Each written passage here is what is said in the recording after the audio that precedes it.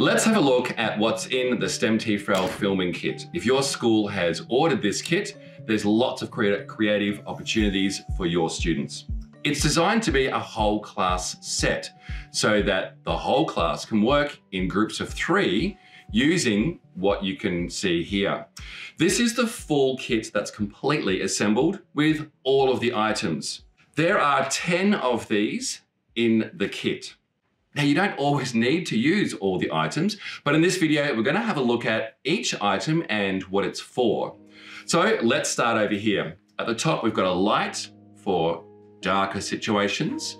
There's a microphone here on top of the iOgrapher that the iPad sits inside of. We've added some extra audio capability with the dongle here on the side. So you can plug a headphone and 2 microphones into that dongle. And of course, it sits on top of a tripod and headphones just down here. But like I said, you don't need to use all of the options. So what does it look like if you just want to start simple?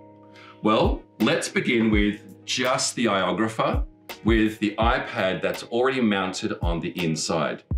There's no reason for you to ever remove the iPad.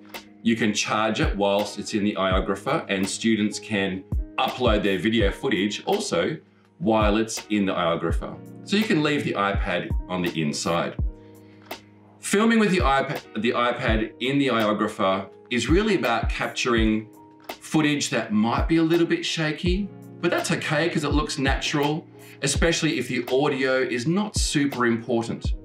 If sound is important, let's add the first microphone. In your accessories box in the kit are all of these smaller components that you're going to add in. There will also be a parts list in the accessories box to help each group track which items belong in this box.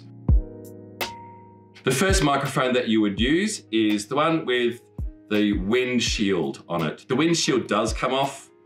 There's no real reason to take it off, but it does come off. It's not broken if it comes off. Just pop it back in, and that stops any noise from wind. Of course, the little red stretchy cable just plugs into the sound port on the side of the iPad. I've added a simple microphone, so now that anybody that I'm interviewing within about an arm's length of the camera is going to have really good audio quality. I've pushed the microphone all the way forwards in the holder so that it sits nice and straight. If you want to add a second microphone, use the audio dongle and the lapel.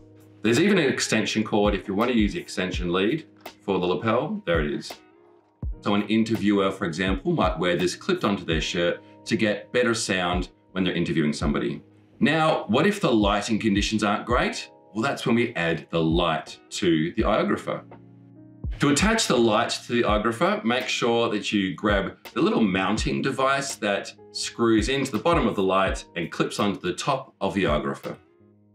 When you're introducing the light to your students, please explicitly teach them a few safety rules. Number 1, always point the light at the ground before you turn it on. It's very bright. Number 2, use the dial at the side of the light to turn the brightness down to 1%. And number 3, don't have the light closer than arm's length to anyone's face. There's also a handle for the light, so if you don't want to mount it on top of the iOgrapher, you can set it up on here and use this as a small tripod if you want to light a different part of the set.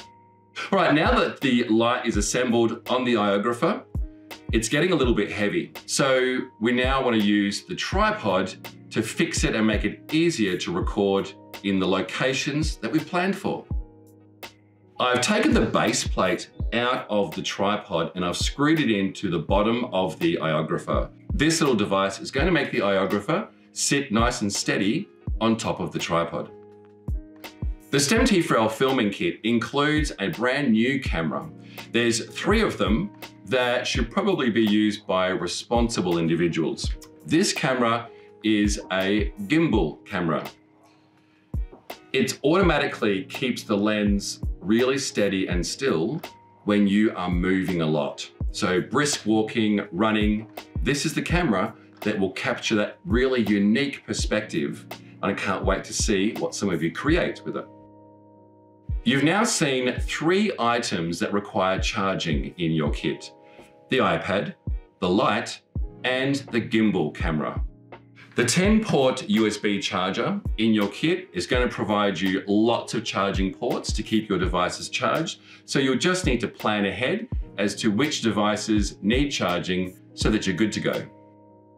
There's lots to learn about filmmaking techniques and more information about how to use each of these parts on youtube.com/STEMT4L. So head there to find more video tutorials to help you using these parts.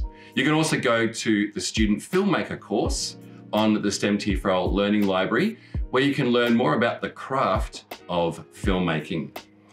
Come to the Facebook group or the Yammer community to speak to colleagues around New South Wales to see how they are using the STEMT4L Filming Kit.